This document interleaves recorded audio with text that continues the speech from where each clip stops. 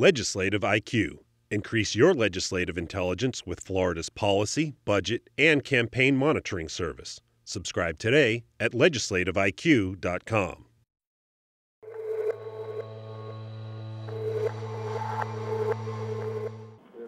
More than 900 troopers participate in the SOAR program, which is designed to pay 8 hours of overtime a week to crack down on speeders or help stranded motorists. Internal investigators at the patrol chose the top 3 SOAR earners in each district.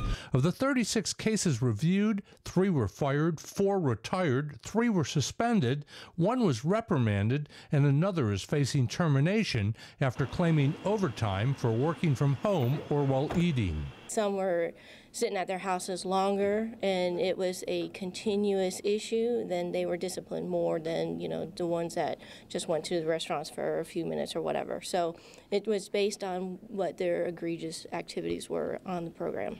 Troopers were cited for turning off their automatic locating devices or failing to call in when they were taking dinner breaks. The Police Benevolent Association says it won't talk about the troopers in this report because it doesn't talk about pending litigation.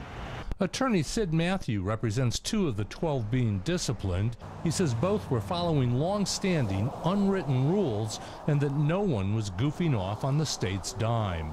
They paid overtime for 20 years for meal breaks, and now all of a sudden they're changing their policy. The Highway Patrol says the actions taken will not impact increased presence on the highways this weekend. Reporting from the state capitol, I'm Mike Vasalinda.